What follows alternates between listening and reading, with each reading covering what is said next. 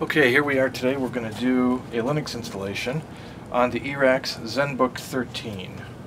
This is the unit, nice aluminum, brushed aluminum. And first, we upgrade the memory. So the screws have already been removed. But here's the inside of the unit. You can see it has two 128 gig disk modules. This whole unit can be replaced with a new SSD of any size you want. And then here is an already installed 8 gigabyte upgrade. It has 2 gig on board for a total of 10 gigabytes. So you could have this in any size of 4, 6, or 10 gigabytes depending on whether you put a 2, 4, or 8 gigabyte stick in respectively. So that's already been done, but it shows you how easy it is. Now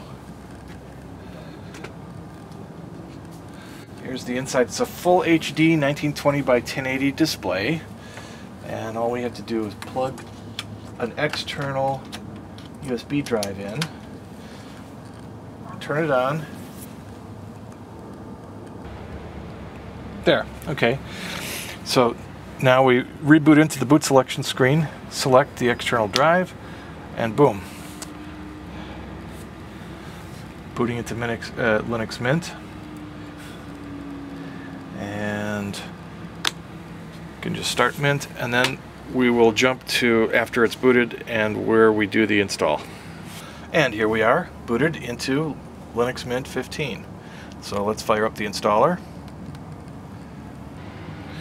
Okay, and after selecting various language and keyboard options and connecting to the Wi-Fi network, here's where you choose to erase the disk and install Linux Mint, which will result in a successful defenestration of the computer.